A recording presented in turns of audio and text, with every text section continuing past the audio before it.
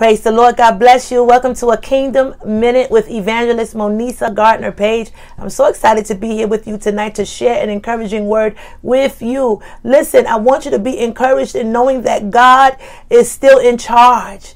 Do you know that? God is not sitting on the throne twiddling his thumbs trying to figure out what's happening and why is this country acting up and why is this nation acting so ugly and why are these people signing all these demonic laws. No. In Psalm 12, God said, listen, I'm going to get up now. I'm going to arise and I'm going to go down to see about my kids. Yeah, for the sighing of the needy, he says. For the sighing of the needy. Oh God, he hears it. And he said, I'm going to come down and see about my kids. God has not left us comfortless. He never will do it. Jesus said, I'm going to send you the comforter. The Holy Spirit is with you. You're never alone. Be encouraged. God's got your back. This has been a Kingdom Minute with Evangelist M.